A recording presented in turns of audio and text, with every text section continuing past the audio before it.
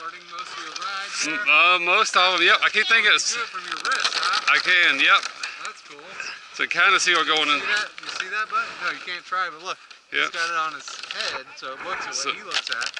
And you can see what yep. Stop and start and that's cool.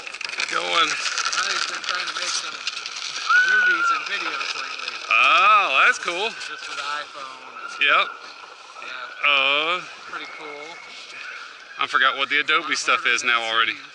What software are you just using? The iMovie stuff? Yeah, just and YouTube had some editing, I think. Yep. I don't even know exactly what he said.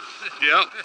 That's fun though. That's I got some friends from high school. That's what they did. They got into broadcasting in high school, and they're still doing it today. Oh wow. Yep. That's cool. Yep. Huh.